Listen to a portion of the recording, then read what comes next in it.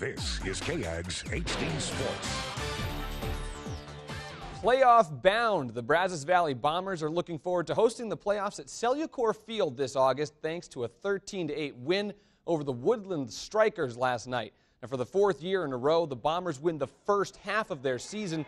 And with the All-Star break less than a week away, the Bomb Squad says home field advantage could help them repeat as TCL champions. We're comfortable around here. Fans have a great environment here, and I think we like playing here at our field. Just playing at home. I mean, we know the routine, the travel. Everyone shows up on time. You have the fans behind you. You have everything like that. The fans is a big thing because on playoffs like last year they sold out. They came out and supported us, and that's a really big help. Having them behind us and playing the game hard. And speaking of the Bomb Squad, they'll be back in action tonight at 7:05 in Game 2 against the Strikers. We'll have highlights tonight at 10.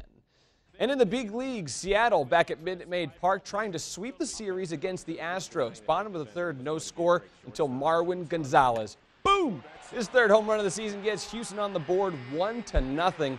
Look at that one go. Astros up again in the fifth. This time it's Enrique Hernandez. His first major league dinger puts the Stros up 2-0.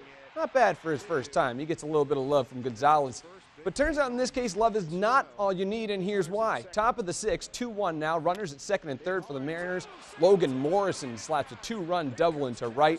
The M's take a 3-2 lead. Next batter is John Buck. He finds a hole.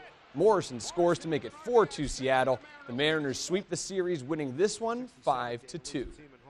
And the Rangers are in action again tonight in Game 3 of their 4-game series against the Orioles. Texas is still looking for their elusive first win of the series after giving up 7 home runs in the first 2 games to Baltimore. Game 3 is underway right now. Miles Mikolas is on the mound in his first start for the Rangers.